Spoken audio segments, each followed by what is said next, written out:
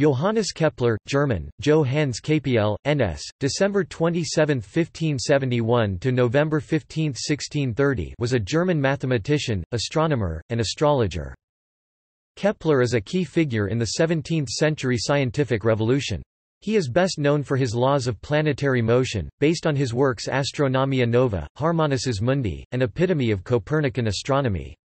These works also provided one of the foundations for Isaac Newton's theory of universal gravitation. Kepler was a mathematics teacher at a seminary school in Graz, where he became an associate of Prince Hans Ulrich von Eggenberg. Later he became an assistant to the astronomer Tycho Brahe in Prague, and eventually the imperial mathematician to Emperor Rudolph II and his two successors Matthias and Ferdinand II. He also taught mathematics in Linz, and was an advisor to General Wallenstein. Additionally, he did fundamental work in the field of optics, invented an improved version of the refracting telescope, the Keplerian telescope, and was mentioned in the telescopic discoveries of his contemporary Galileo Galilei. He was a corresponding member of the Accademia dei Lincei in Rome. Kepler lived in an era when there was no clear distinction between astronomy and astrology, but there was a strong division between astronomy, a branch of mathematics within the liberal arts, and physics, a branch of natural philosophy. Kepler also incorporated religious arguments and reasoning into his work, motivated by the religious conviction and belief that God had created the world according to an intelligible plan that is accessible through the natural light of reason. Kepler described his new astronomy as celestial physics, as an excursion into Aristotle's metaphysics, and as a supplement to Aristotle's on the heavens, transforming the ancient tradition of physical cosmology by treating astronomy as part of a universal mathematical physics.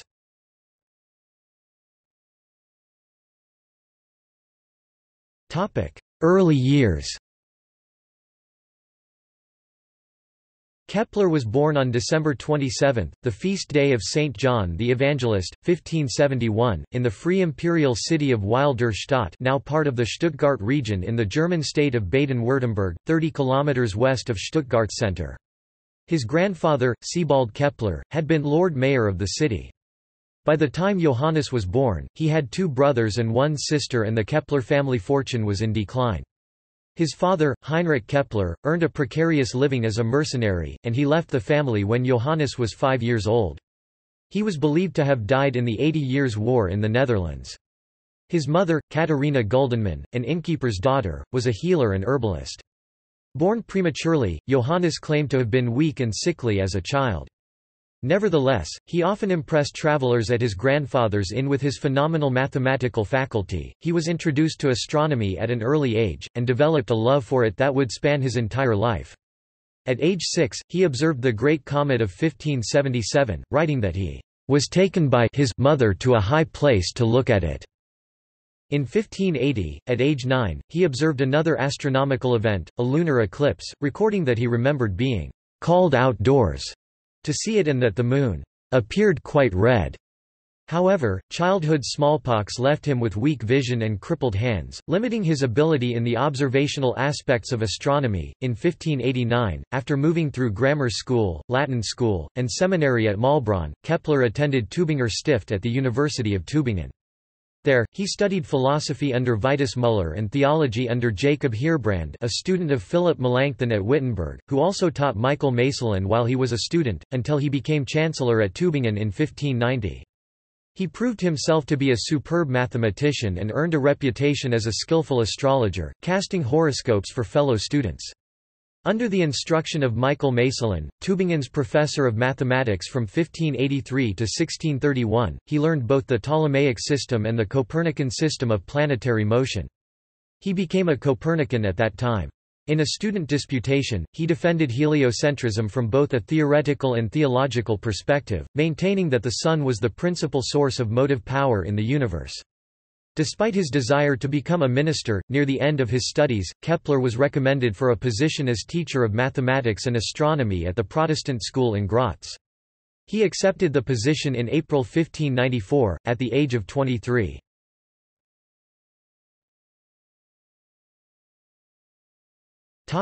Graz 1594 to 1600.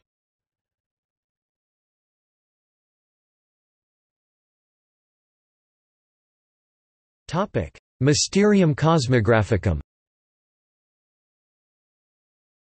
Kepler's first major astronomical work, Mysterium Cosmographicum, The Cosmographic Mystery, 1596, was the first published offense of the Copernican system.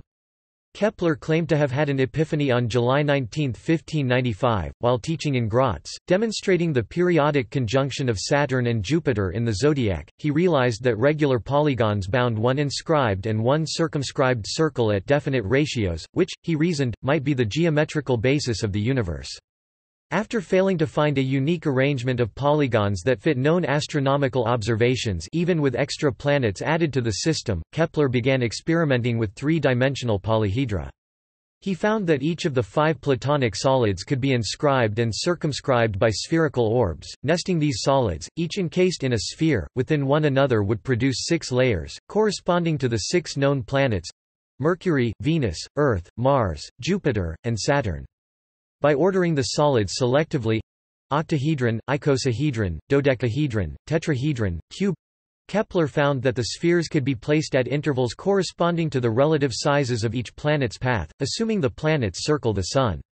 Kepler also found a formula relating the size of each planet's orb to the length of its orbital period. From inner to outer planets, the ratio of increase in orbital period is twice the difference in orb radius. However, Kepler later rejected this formula, because it was not precise enough. As he indicated in the title, Kepler thought he had revealed God's geometrical plan for the universe.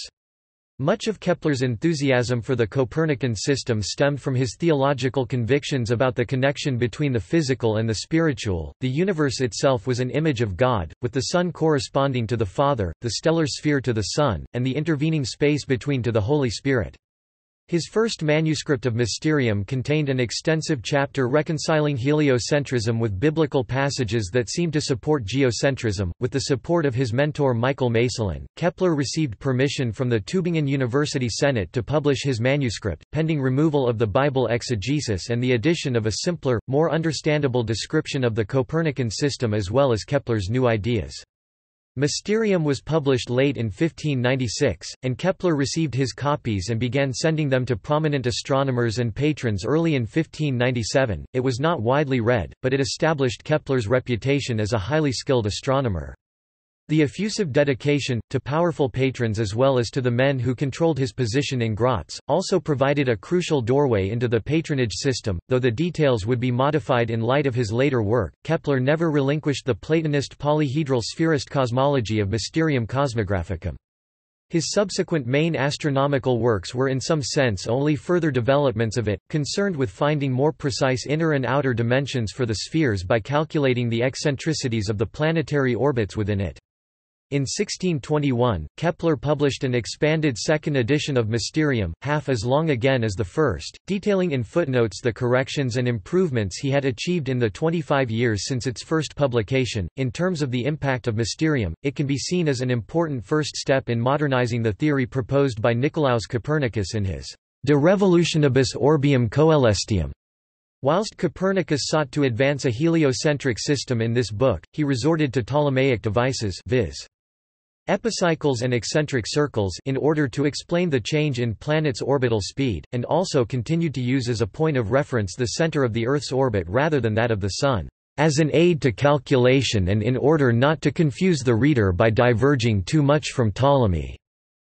Modern astronomy owes much to Mysterium Cosmographicum, despite flaws in its main thesis, since it represents the first step in cleansing the Copernican system of the remnants of the Ptolemaic theory still clinging to it.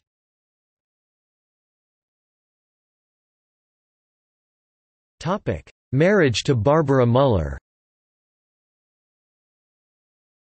In December 1595, Kepler was introduced to Barbara Müller, a 23-year-old widow twice over with a young daughter, Regina Lorenz, and he began courting her. Müller, an heiress to the estates of her late husbands, was also the daughter of a successful mill owner. Her father Jobst initially opposed a marriage. Even though Kepler had inherited his grandfather's nobility, Kepler's poverty made him an unacceptable match. Jobst relented after Kepler completed work on Mysterium, but the engagement nearly fell apart while Kepler was away tending to the details of publication. However, Protestant officials—who had helped set up the match, pressured the Müllers to honor their agreement.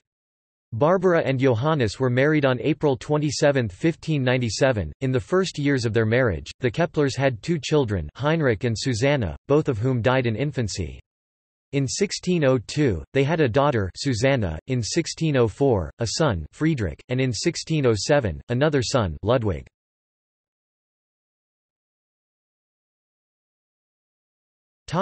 Other research. Following the publication of Mysterium and with the blessing of the Graz school inspectors, Kepler began an ambitious program to extend and elaborate his work.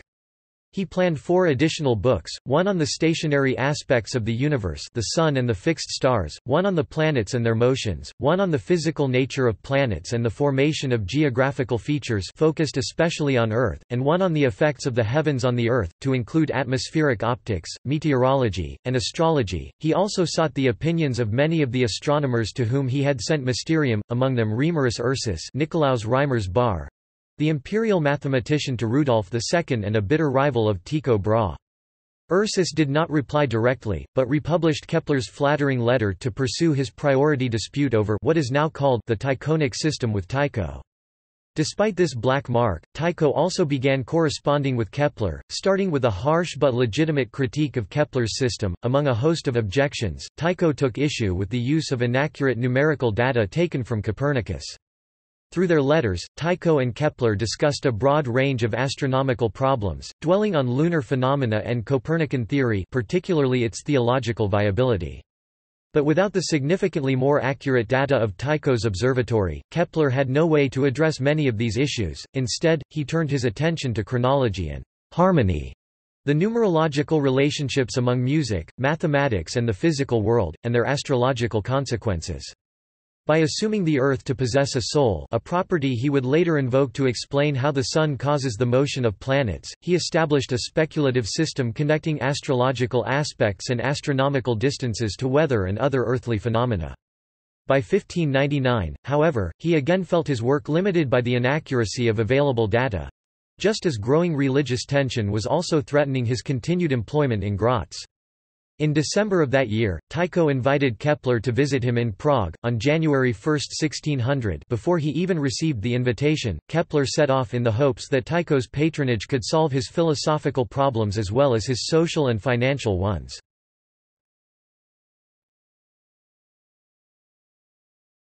Prague 1600 to 1612.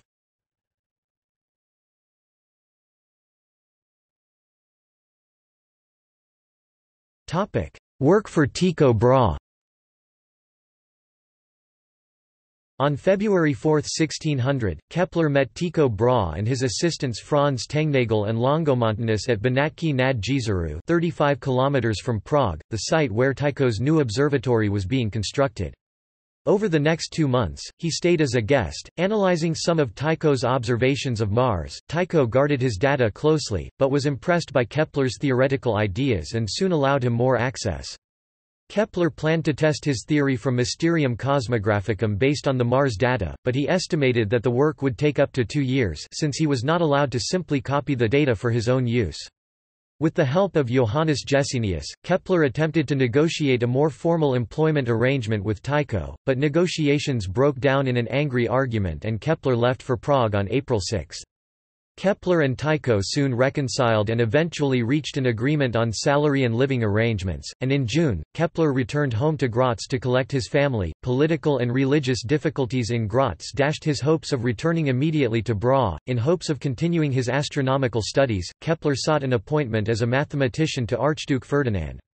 To that end, Kepler composed an essay dedicated to Ferdinand in which he proposed a force-based theory of lunar motion. In terra inest virtus, quae lunam ciet. There is a force in the earth which causes the moon to move. Though the essay did not earn him a place in Ferdinand's court, it did detail a new method for measuring lunar eclipses, which he applied during the July 10 eclipse in Graz. These observations formed the basis of his explorations of the laws of optics that would culminate in Astronomia Pars Optica. On August 2, 1600, after refusing to convert to Catholicism, Kepler and his family were banished from Graz. Several months later, Kepler returned, now with the rest of his household, to Prague. Through most of 1601, he was supported directly by Tycho, who assigned him to analyzing planetary observations and writing a tract against Tycho's by then deceased rival, Ursus. In September, Tycho secured him a commission as a collaborator on the new project he had proposed to the emperor, the Rudolphine tables that should replace the Prutenic tables of Erasmus Reinhold. 2 days after Tycho's unexpected death on October 24, 1601, Kepler was appointed his successor as the imperial mathematician with the responsibility to complete his unfinished work. The next 11 years as imperial mathematician would be the most productive of his life.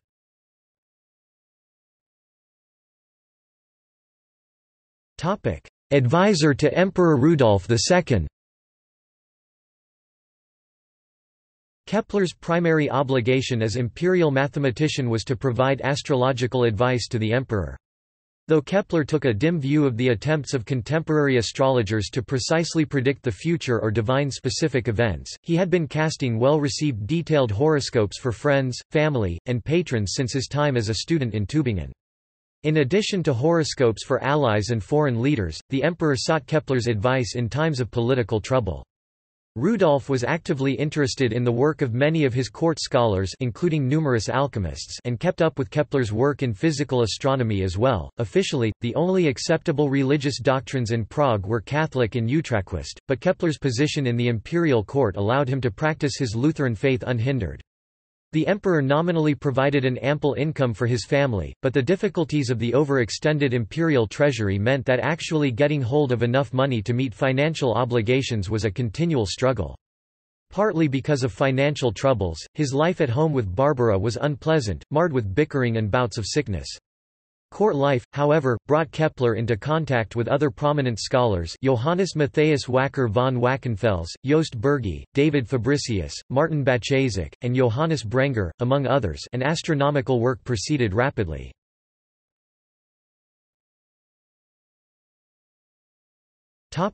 Astronomia Pars Optica. As Kepler slowly continued analyzing Tycho's Mars observations, now available to him in their entirety, and began the slow process of tabulating the Rudolphine tables, Kepler also picked up the investigation of the laws of optics from his lunar essay of 1600. Both lunar and solar eclipses presented unexplained phenomena, such as unexpected shadow sizes, the red color of a total lunar eclipse, and the reportedly unusual light surrounding a total solar eclipse. Related issues of atmospheric refraction applied to all astronomical observations. Through most of 1603, Kepler paused his other work to focus on optical theory. The resulting manuscript, presented to the emperor on January 1, 1604, was published as Astronomia Pars Optica, the optical part of astronomy.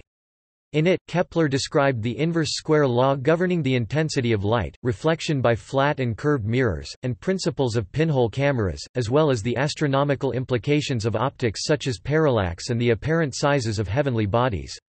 He also extended his study of optics to the human eye, and is generally considered by neuroscientists to be the first to recognize that images are projected inverted and reversed by the eye's lens onto the retina. The solution to this dilemma was not of particular importance to Kepler, as he did not see it as pertaining to optics, although he did suggest that the image was later corrected in the hollows of the brain due to the activity of the soul. Today, Astronomia Pars Optica is generally recognized as the foundation of modern optics, though the law of refraction is conspicuously absent. With respect to the beginnings of projective geometry, Kepler introduced the idea of continuous change of a mathematical entity in this work. He argued that if a focus of a conic section were allowed to move along the line joining the foci, the geometric form would morph or degenerate, one into another. In this way, an ellipse becomes a parabola when a focus moves toward infinity, and when two foci of an ellipse merge into one another, a circle is formed. As the foci of a hyperbola merge into one another, the hyperbola becomes a pair of straight lines. He also assumed that if a straight line is extended to infinity, it will meet itself at a single point at infinity, thus having the properties of a large circle.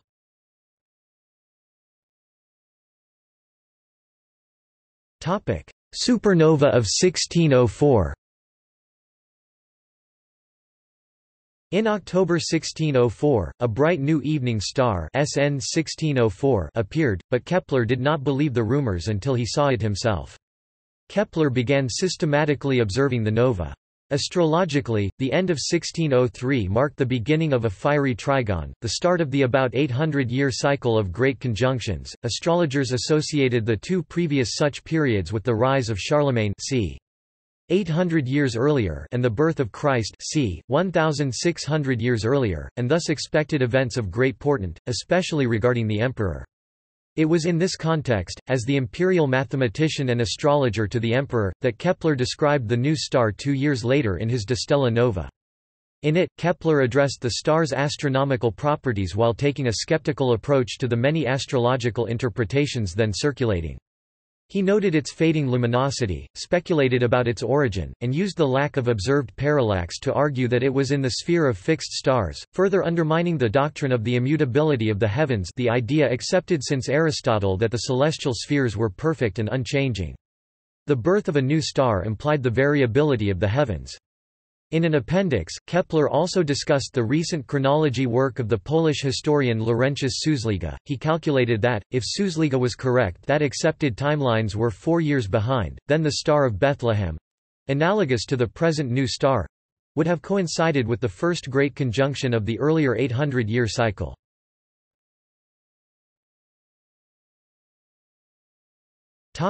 Astronomia Nova.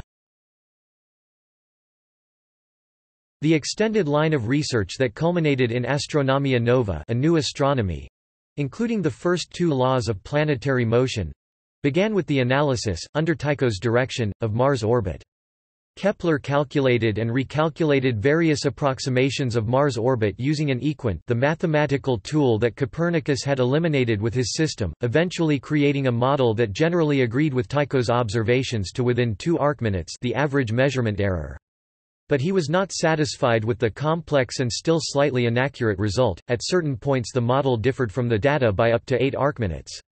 The wide array of traditional mathematical astronomy methods having failed him, Kepler set about trying to fit an ovoid orbit to the data. In Kepler's religious view of the cosmos, the Sun, a symbol of God the Father, was the source of motive force in the solar system. As a physical basis, Kepler drew by analogy on William Gilbert's theory of the magnetic soul of the Earth from de Magnete 1600 and on his own work on optics. Kepler supposed that the motive power or motive species radiated by the Sun weakens with distance, causing faster or slower motion as planets move closer or farther from it. Perhaps this assumption entailed a mathematical relationship that would restore astronomical order. Based on measurements of the aphelion and perihelion of the Earth and Mars, he created a formula in which a planet's rate of motion is inversely proportional to its distance from the Sun. Verifying this relationship throughout the orbital cycle, however, required very extensive calculation. To simplify this task, by late 1602 Kepler reformulated the proportion in terms of geometry: planets sweep out equal areas in equal times—Kepler's second law of planetary motion. He then set about calculating the entire orbit of Mars, using the geometrical rate law and assuming an egg-shaped ovoid orbit. After approximately 40 failed attempts, in early 1605 he at last hit upon the idea of an ellipse, which he had previously assumed to be too simple a solution for earlier astronomers to have overlooked. Finding that an elliptical orbit fit the Mars data, he immediately concluded that all planets move in ellipses, with the Sun at one focus—Kepler's first law of planetary motion. Because he employed no calculating assistance, however, he did not extend the mathematical analysis beyond Mars. By the end of the year, he completed the manuscript for Astronomia Nova, though it would not be published until 1609 due to legal disputes over the use of Tycho's observations, the property of his heirs.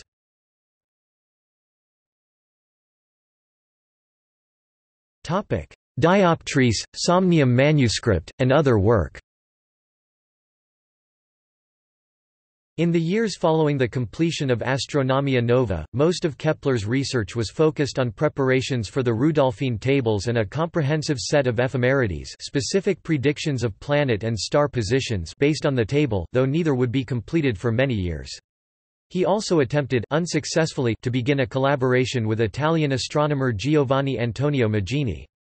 Some of his other work dealt with chronology, especially the dating of events in the life of Jesus, and with astrology, especially criticism of dramatic predictions of catastrophe such as those of Helisaeus Roscelin. Kepler and Roscelin engaged in a series of published attacks and counterattacks, while physician Philip Fezelius published a work dismissing astrology altogether and Roscelin's work in particular.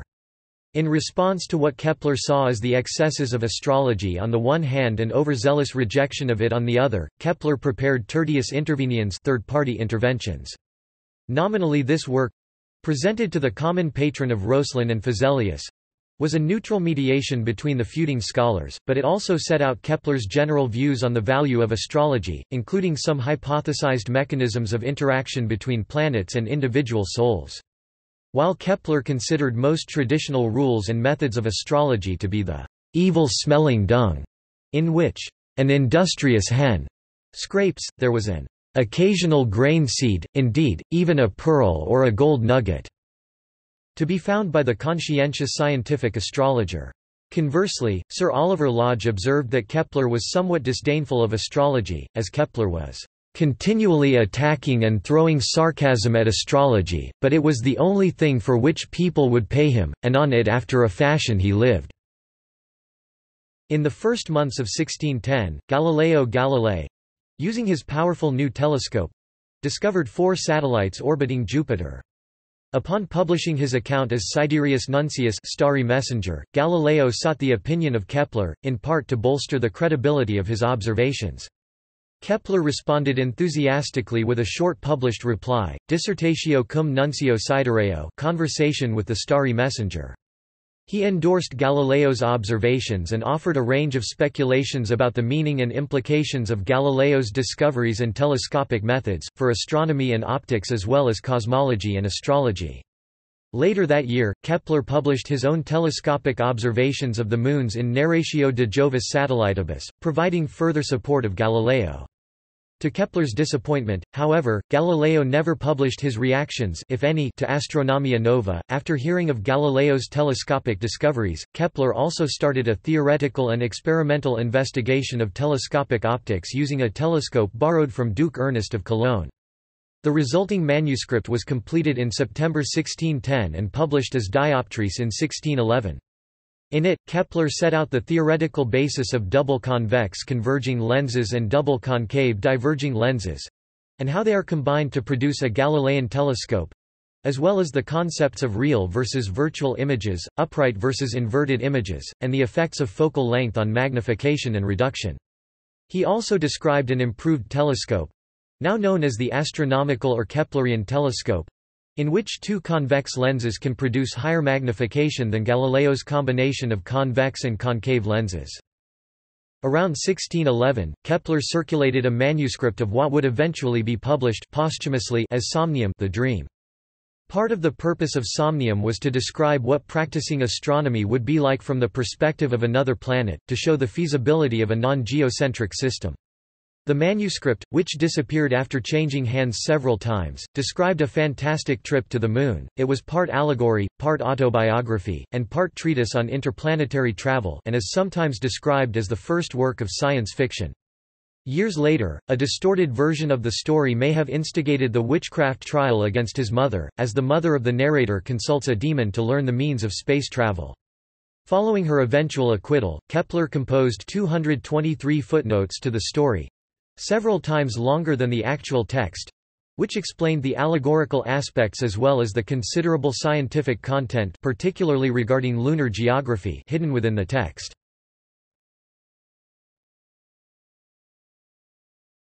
Topic: Work in mathematics and physics. As a New Year's gift that year 1611, he also composed for his friend and sometime patron, Baron Wacker von Wackenfels, a short pamphlet entitled Strina seu de Nive Sexangula, a New Year's gift of hexagonal snow. In this treatise, he published the first description of the hexagonal symmetry of snowflakes and, extending the discussion into a hypothetical atomistic physical basis for the symmetry, posed what later became known as the Kepler conjecture, a statement about the most efficient arrangement for packing spheres.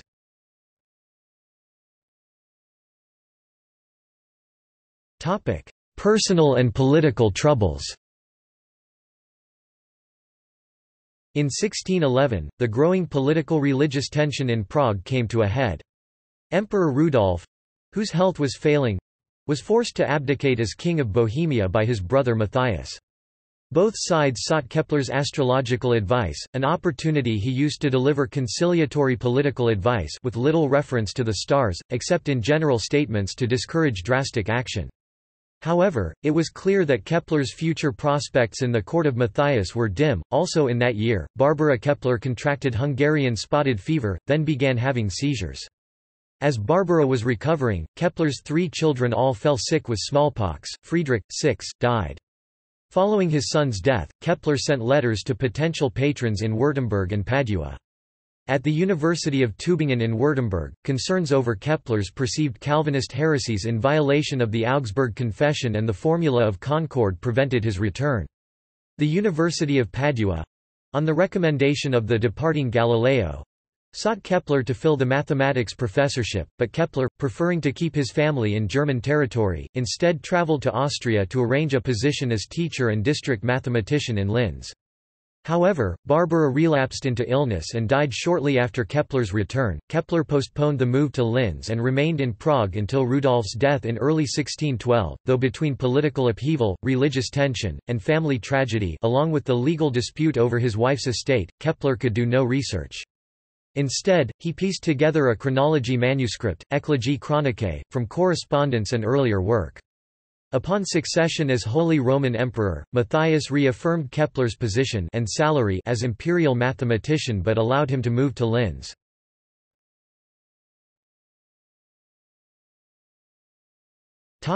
Linz and elsewhere 1612 to 1630. In Linz, Kepler's primary responsibilities beyond completing the Rudolphine tables were teaching at the district school and providing astrological and astronomical services. In his first years there, he enjoyed financial security and religious freedom relative to his life in Prague—though he was excluded from Eucharist by his Lutheran Church over his theological scruples. It was also during his time in Linz that Kepler had to deal with the accusation and ultimate verdict of witchcraft against his mother Katharina in the Protestant town of Leonberg.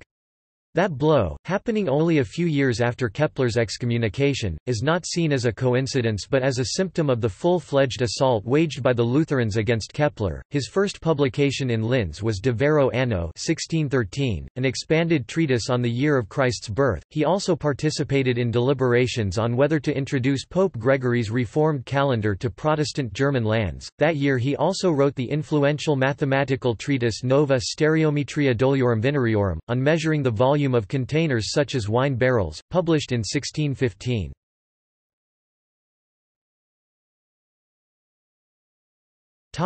Second marriage. On October 30, 1613, Kepler married the 24-year-old Susanna Reutinger.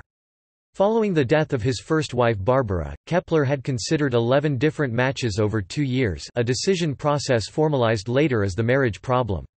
He eventually returned to Reutinger, the fifth match, who, he wrote, "won me over with love, humble loyalty, economy of household, diligence, and the love she gave the stepchildren." The first 3 children of this marriage, Margareta Regina, Caterina, and Sebald, died in childhood. 3 more survived into adulthood: Cordula, born 1621, Fridmar, born 1623, and Hildebert, born 1625. According to Kepler's biographers, this was a much happier marriage than his first.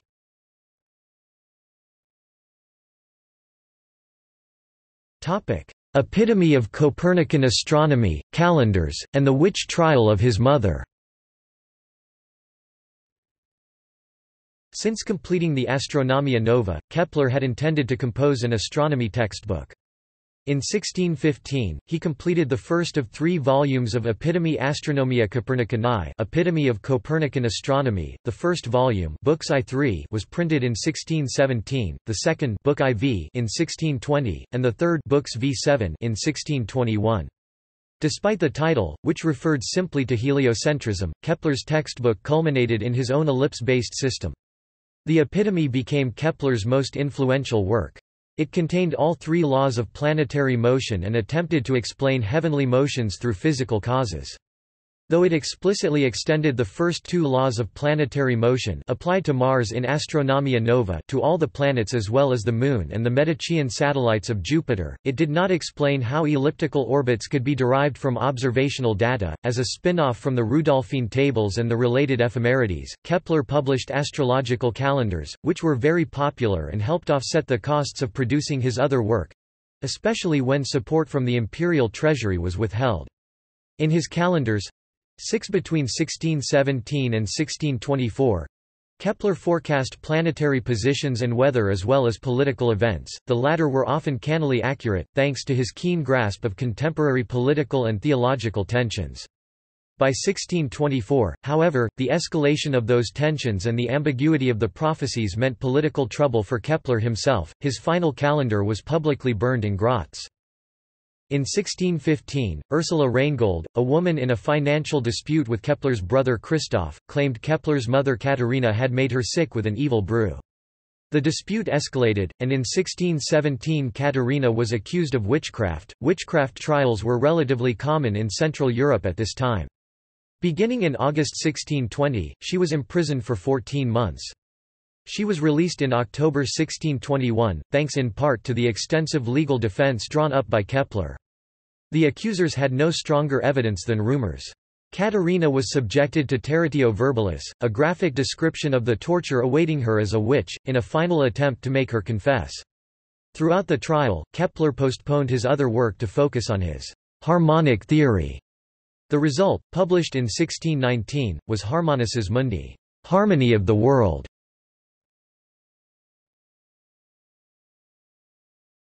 iHarmonices Mundi. Kepler was convinced that the geometrical things have provided the Creator with the model for decorating the whole world. In Harmony, he attempted to explain the proportions of the natural world, particularly the astronomical and astrological aspects, in terms of music.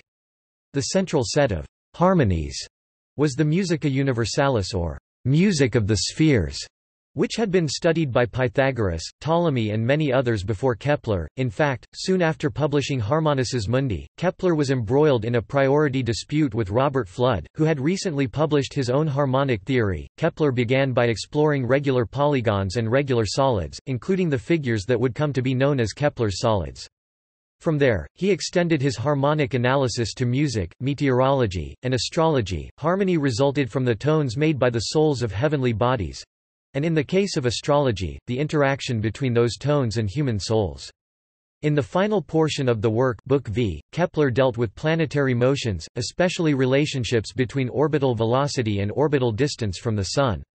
Similar relationships had been used by other astronomers, but Kepler, with Tycho's data and his own astronomical theories, treated them much more precisely and attached new physical significance to them. Among many other harmonies, Kepler articulated what came to be known as the third law of planetary motion. He then tried many combinations until he discovered that approximately the square of the periodic times are to each other as the cubes of the mean distances. Although he gives the date of this epiphany, March 8, 1618, he does not give any details about how he arrived at this conclusion. However, the wider significance for planetary dynamics of this purely kinematical law was not realized until the 1660s. When conjoined with Christiaan Huygens' newly discovered law of centrifugal force, it enabled Isaac Newton, Edmund Halley, and perhaps Christopher Wren and Robert Hooke to demonstrate independently that the presumed gravitational attraction between the Sun and its planets decreased with the square of the distance between them. This refuted the traditional assumption of scholastic physics that the power of gravitational attraction remained constant with distance whenever it applied between two bodies, such as was assumed by Kepler and also by Galileo in his mistaken universal law that gravitational fall is uniformly accelerated, and also by Galileo's student Borelli in his 1666 celestial mechanics.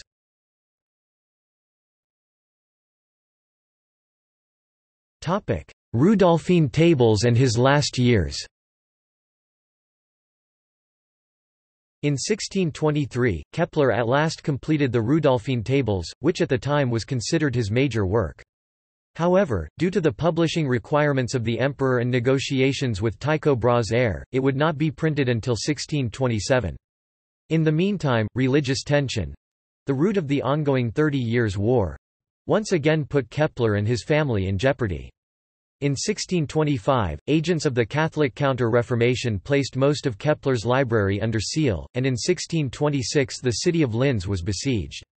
Kepler moved to Ulm, where he arranged for the printing of the tables at his own expense. In 1628, following the military successes of the Emperor Ferdinand's armies under General Wallenstein, Kepler became an official advisor to Wallenstein.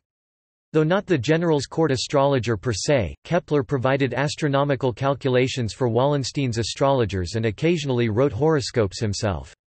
In his final years, Kepler spent much of his time traveling, from the imperial court in Prague to Linz and Ulm to a temporary home in Sagan, and finally to Regensburg.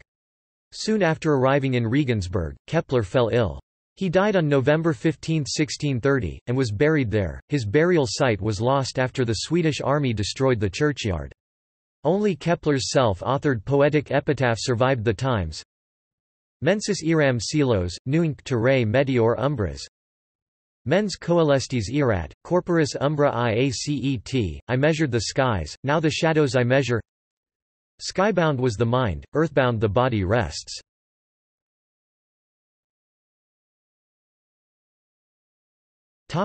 Christianity.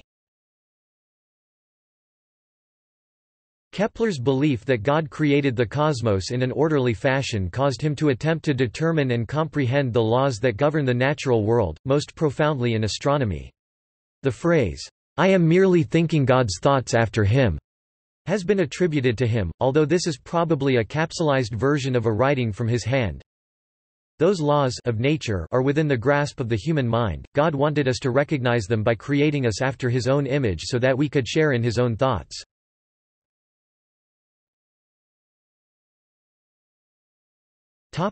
Reception of his astronomy. Kepler's laws of planetary motion were not immediately accepted. Several major figures such as Galileo and René Descartes completely ignored Kepler's Astronomia Nova. Many astronomers, including Kepler's teacher, Michael Maestlin, objected to Kepler's introduction of physics into his astronomy.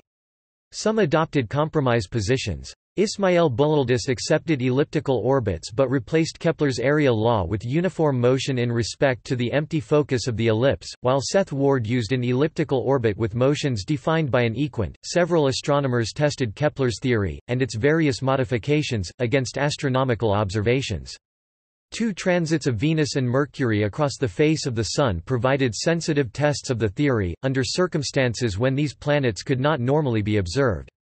In the case of the transit of Mercury in 1631, Kepler had been extremely uncertain of the parameters for Mercury, and advised observers to look for the transit the day before and after the predicted date.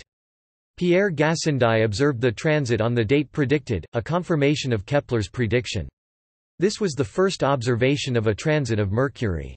However, his attempt to observe the transit of Venus just 1 month later was unsuccessful due to inaccuracies in the Rudolphine tables. Gassendi did not realize that it was not visible from most of Europe, including Paris. Jeremiah Horrocks, who observed the 1639 Venus transit, had used his own observations to adjust the parameters of the Keplerian model, predicted the transit, and then built apparatus to observe the transit. He remained a firm advocate of the Keplerian model. Epitome of Copernican Astronomy was read by astronomers throughout Europe, and following Kepler's death, it was the main vehicle for spreading Kepler's ideas. In the period 1630 to 1650, this book was the most widely used astronomy textbook, winning many converts to ellipse-based astronomy. However, few adopted his ideas on the physical basis for celestial motions. In the late 17th century, a number of physical astronomy theories drawing from Kepler's work—notably those of Giovanni Alfonso Borelli and Robert Hooke, began to incorporate attractive forces, though not the quasi-spiritual motive species postulated by Kepler, and the Cartesian concept of inertia.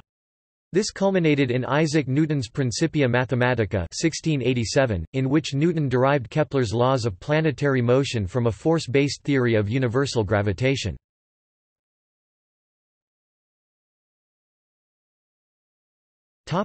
Historical and cultural legacy.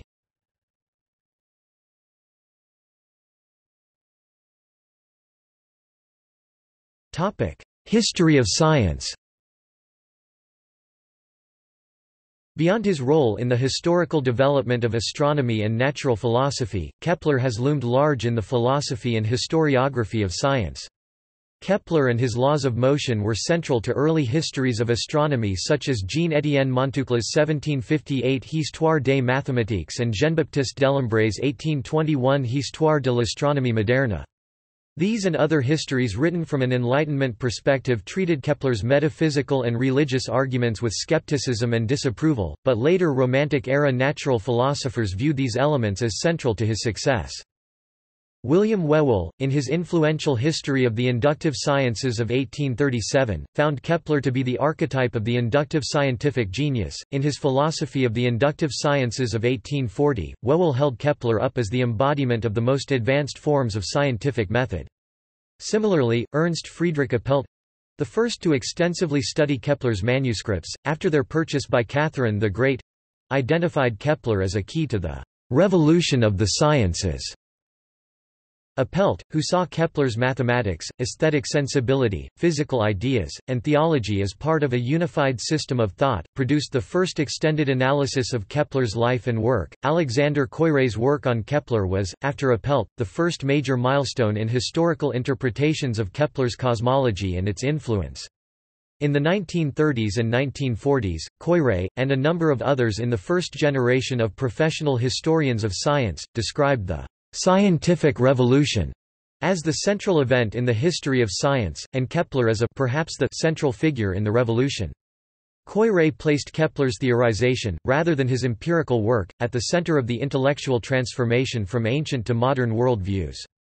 Since the 1960s, the volume of historical Kepler scholarship has expanded greatly, including studies of his astrology and meteorology, his geometrical methods, the role of his religious views in his work, his literary and rhetorical methods, his interaction with the broader cultural and philosophical currents of his time, and even his role as an historian of science. Philosophers of science, such as Charles Sanders Peirce, Norwood Russell Hanson, Stephen Toulmin, and Karl Popper, have repeatedly turned to Kepler. Examples of incommensurability, analogical reasoning, falsification, and many other philosophical concepts have been found in Kepler's work. Physicist Wolfgang Pauli even used Kepler's priority dispute with Robert Fludd to explore the implications of analytical psychology on scientific investigation.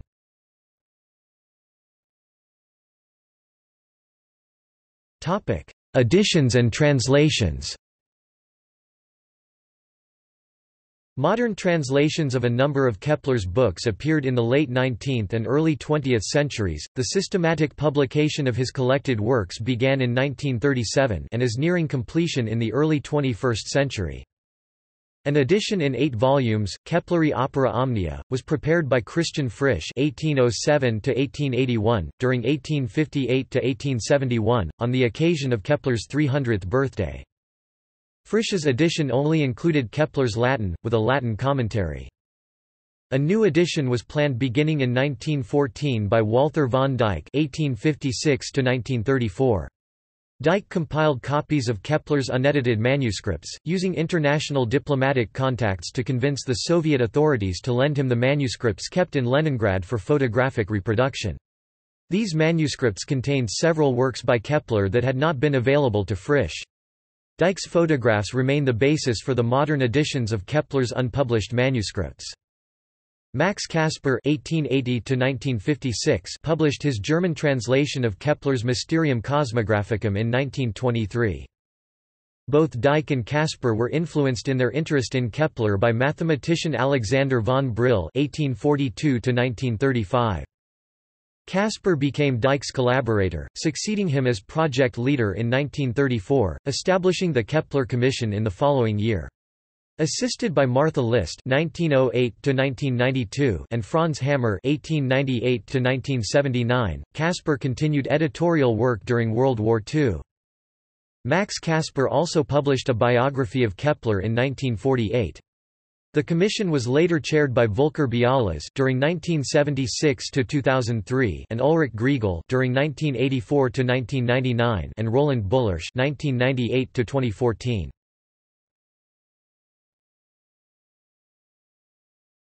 Topic: Popular science and historical fiction.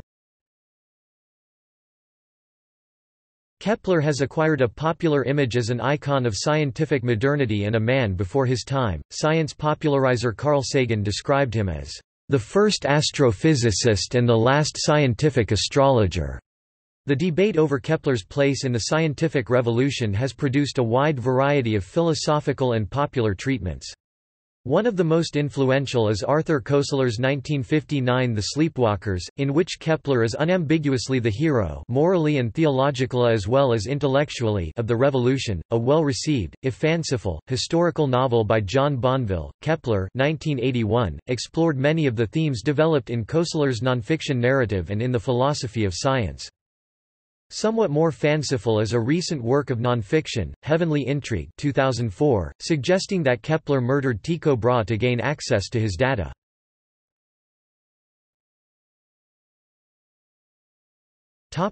Veneration and eponymy.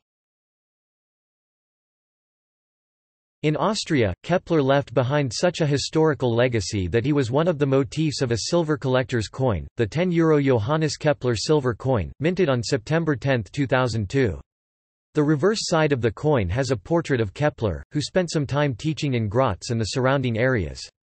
Kepler was acquainted with Prince Hans Ulrich von Eggenberg personally, and he probably influenced the construction of Eggenberg Castle, the motif of the obverse of the coin. In front of him on the coin is the model of nested spheres and polyhedra from Mysterium Cosmographicum. The German composer Paul Hindemith wrote an opera about Kepler entitled Die Harmonie der Welt, and a symphony of the same name was derived from music for the opera. Philip Glass wrote an opera called Kepler based on Kepler's life 2009. Kepler is honored together with Nicolaus Copernicus with a feast day on the liturgical calendar of the Episcopal Church USA on May 23.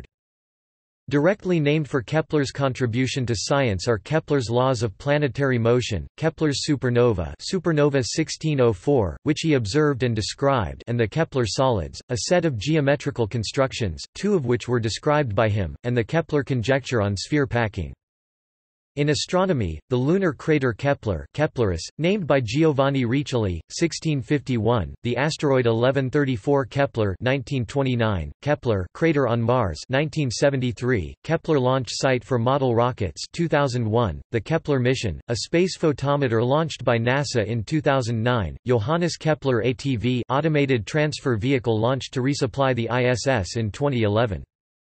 Educational institutions: Johannes Kepler University Linz 1975, Kepler College Seattle, Washington, besides several institutions of primary and secondary education, such as Johannes Kepler Grammar School, at the site where Kepler lived in Prague, and Kepler Gymnasium, Tübingen. Streets or squares named after him: Keplerplatz Vienna, station of Vienna U-Bahn, Keplerstrasse in Hanau near Frankfurt am Main, Keplerstrasse in Munich, Germany, Keplerstrasse and Keplerbrück in Graz, Austria, Keplerova Ulice in Prague. The Kepler Mountains and Kepler Track in Fiordland National Park, South Island, New Zealand, Kepler Challenge 1988. Kepler, a high-end graphics processing microarchitecture introduced by NVIDIA in 2012.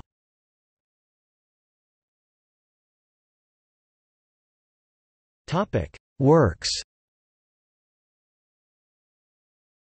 Mysterium Cosmographicum, The Sacred Mystery of the Cosmos, 1596. De Fundamentis Astrologiae Certioribus, On Firmer Fundaments of Astrology, 1601. Astronomia Pars Optica, The Optical Part of Astronomy, 1604. De Stella Nova in Pede Serpentari, On the New Star in Ophiuchus's Foot, 1606. Astronomia Nova, New Astronomy, 1609.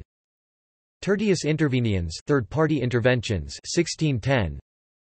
Dissertatio cum Nuncio Sidereo, Conversation with the Starry Messenger, 1610. Dioptrice, 1611. De Nive Sexangula, On the Six-Cornered Snowflake, 1611, English translation on Google Books Preview. De vero anno, quo aeternis Dei filius humanum naturam in utero Benedictae Virginis Mariae assumpsit, 1614. Eclogie Chronicae, 1615, published with Dissertatio cum Nuncio Sidereo. Nova Stereometria Doliorum Vinariorum, New Stereometry of Wine Barrels, 1615. Ephemerides Nuae Motum Coelestium, 1617-30. Epitome Astronomia Copernicanae, Epitome of Copernican Astronomy, published in 3 parts from 1618 to 1621. iHarmonices Mundi, Harmony of the Worlds, 1619, English translation on Google Books. Mysterium Cosmographicum, The Sacred Mystery of the Cosmos, 2nd edition, 1621. Tabulae Rudolphinae, Rudolphine Tables, 1627. iSomnium, The Dream, 1634, English translation on Google Books Preview, a critical edition of Kepler's collected works, Johannes Kepler Gesellschaft Werk, KGW, in 22 volumes, is being edited by the Kepler Commission, founded 1935, on behalf of the Bayerische Akademie der Wissenschaften. Volume 1, Mysterium Cosmographicum. De Stella Nova. Ed. M. Casper, 1938, 2nd ed. 1993. Paperback ISBN 3-406-01639-1. Volume 2, Astronomia Pars Optica. Ed. F. Hammer, 1939, paperback ISBN 3-406-01641-3. Volume 3, Astronomia Nova. Ed. M. Casper, 1937. IV, 487p. 2. Ed. 1990. Paperback ISBN 3-406-01643-X. Semi-parchment ISBN 3-406-01642-1. Volume 4, Kleinier Schriften 1602–1611. Dioptrice. Ed. M. Casper, F. Hammer, 1941. ISBN 3-406-01644-8. Volume 5, Chronologische Schriften. Ed. F. Hammer, 1953. Out of print. Volume 6, Harmonices Mundi. Ed. M. Casper, 1940, 2nd ed. 1981, ISBN 3-406-01648-0. Volume 7, Epitome Astronomia Copernicanae. Ed. M. Casper, 1953, 2nd ed. 1991. ISBN 3-406-01650-2, paperback ISBN 3-406-01651-0.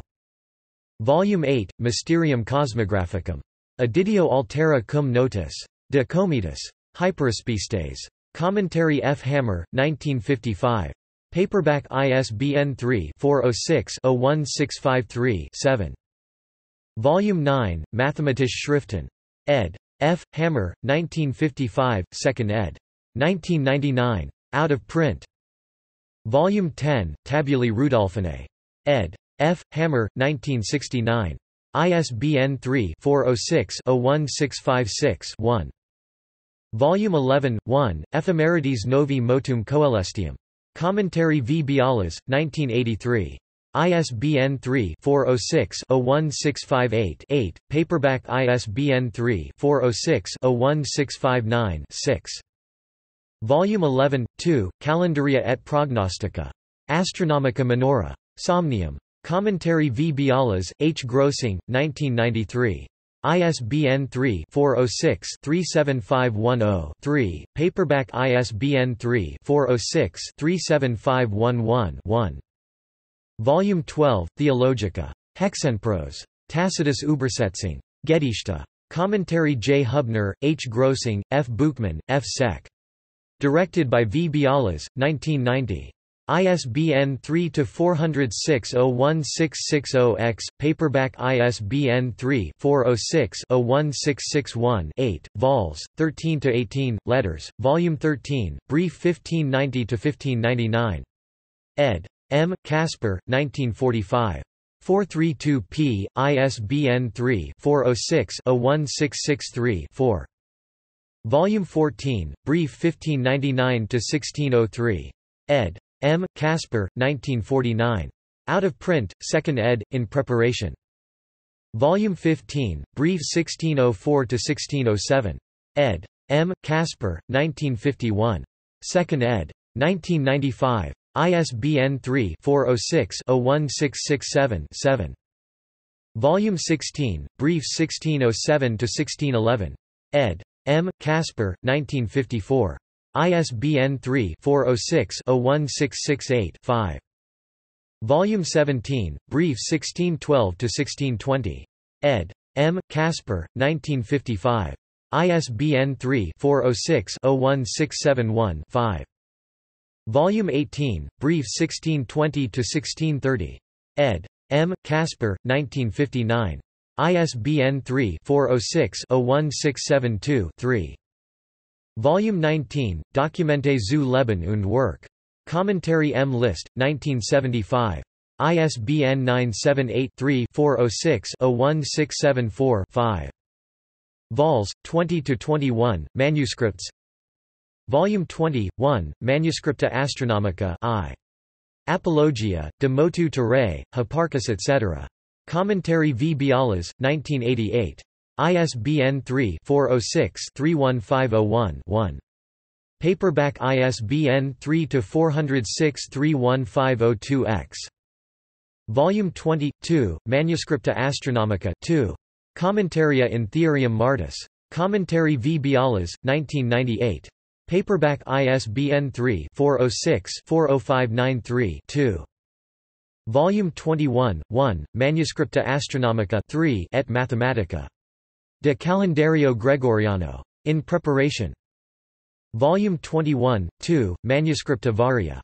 In preparation. Volume 22, General Index, in preparation. The Kepler Commission also publishes Bibliographia Kepleriana 2nd ed.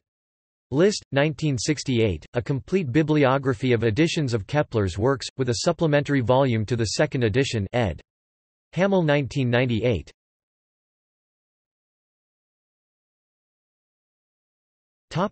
See also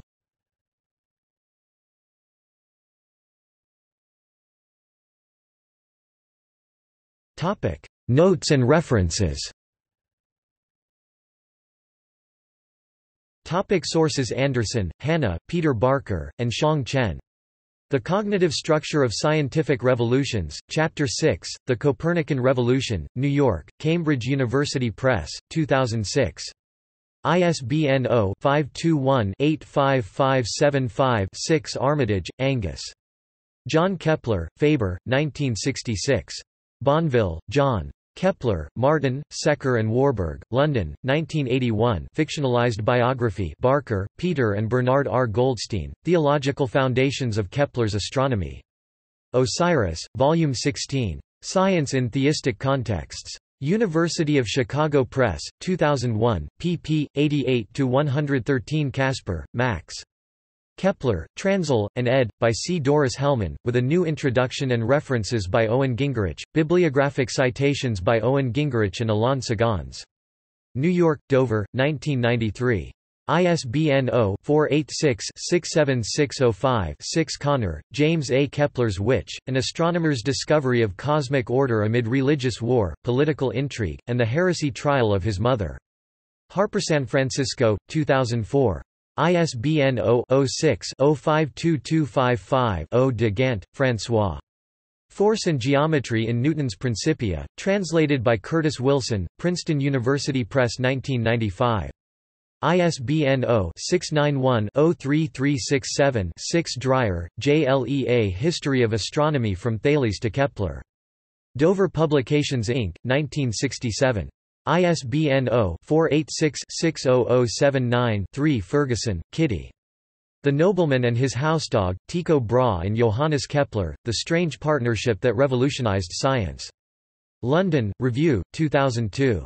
ISBN 0-7472-7022-8. Published in the U.S. as, Tycho and Kepler, The Unlikely Partnership That Forever Changed Our Understanding of the Heavens. New York, Walker, 2002.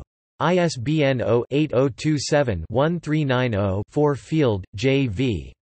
Kepler's Geometrical Cosmology. Chicago University Press, 1988. ISBN 0-226-24823-2. Gilder, Joshua and Anne Lee Gilder, Heavenly Intrigue, Johannes Kepler, Tycho Brahe, and the Murder Behind One of History's Greatest Scientific Discoveries, Doubleday, May 18, 2004. ISBN 0-385-50844-1. Reviewsbookpage.com, crisismagazine.com. Gingerich, Owen. The Eye of Heaven, Ptolemy, Copernicus, Kepler. American Institute of Physics, 1993. ISBN 0-88318-863-5. Masters of Modern Physics, v. 7. Gingerich, Owen, Kepler, Johannes in Dictionary of Scientific Biography, Volume 7.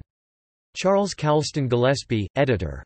New York, Charles Scribner's Sons, 1973. Greenbaum and Buchmann, Kepler's Astrology, Culture and Cosmos Volume 14. Special double issue, 2012.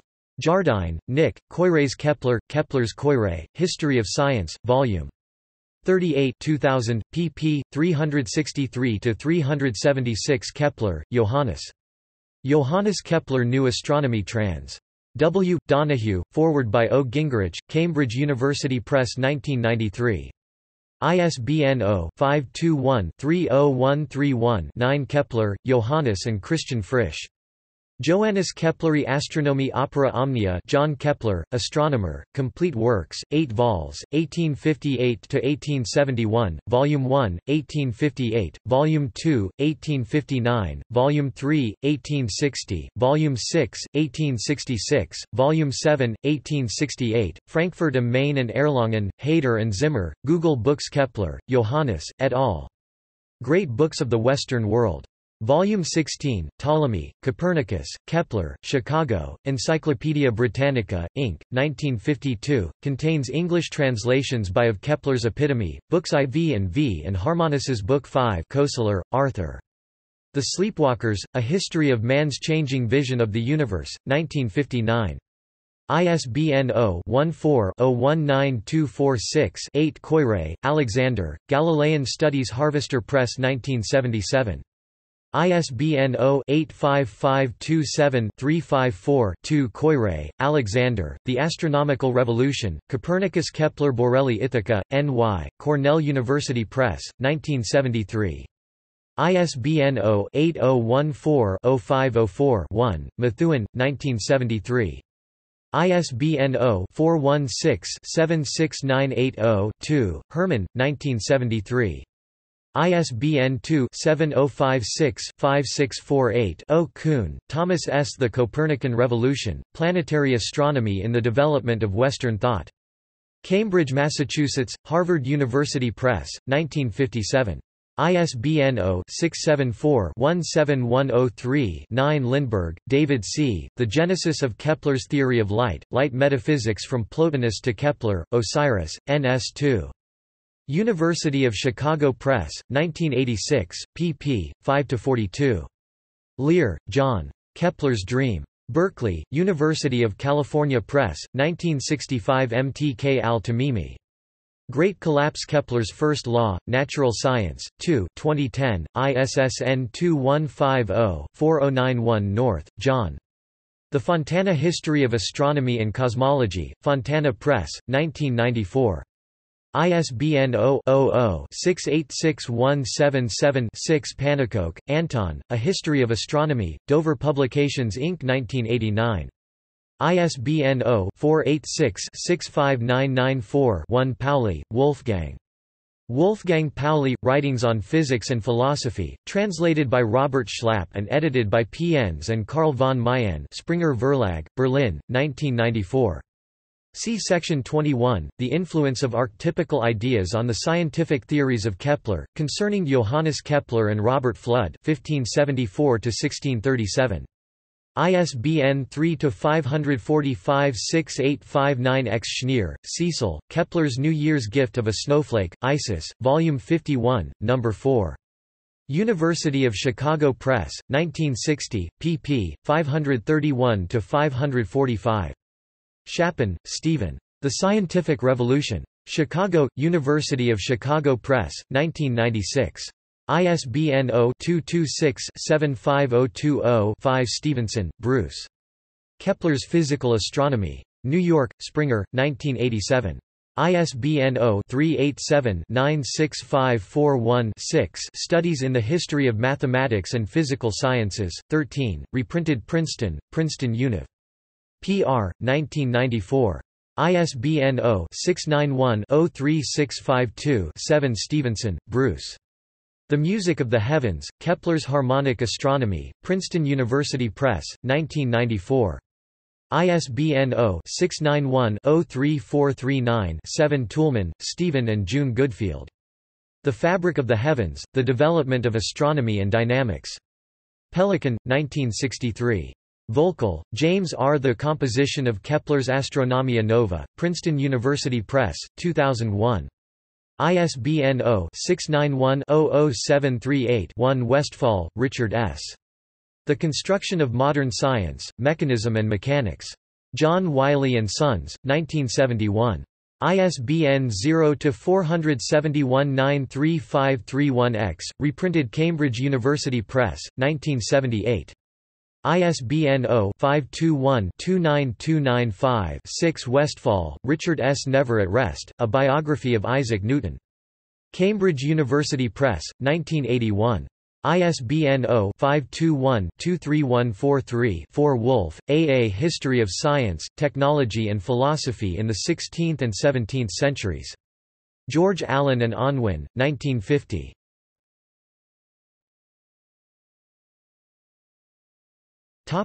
External links. Johannes Kepler at the Mathematics Genealogy Project. Works by Johannes Kepler at Project Gutenberg. The correspondence of Johannes Kepler in EMLO. Works by or about Johannes Kepler at Internet Archive. Full text of Kepler, by Walter Bryant, public domain biography. Commission zur Herausgabe der Werk von Johannes Kepler with links to digital scans of the published volumes. Johannes Kepler, Info Kepler Information and Community website, launched on December 27, 2009. iHarmonices Mundi, The Harmony of the Worlds, in full-text facsimile, Carnegie Mellon University. Liscia, Daniel A. D. Johannes Kepler, in Zalta, Edward N. Stanford Encyclopedia of Philosophy. De Stella Nova in Pede Serpentari, On the New Star in Ophiuchus's Foot, in full-text facsimile at Linda Hall Library. The Correspondence of Johannes Kepler in EMLO. Walter W. Bryant. Kepler at Project Gutenberg 1920 book, part of Men of Science series. Electronic facsimile editions of the rare book collection at the Vienna Institute of Astronomy. Johannes Kepler at Curlie. Audio, Kane, Gay 2010 Astronomy cast Johannes Kepler and his Laws of Planetary Motion. Christensen, Gail E., Kepler's Somnium, Science Fiction and the Renaissance Scientist.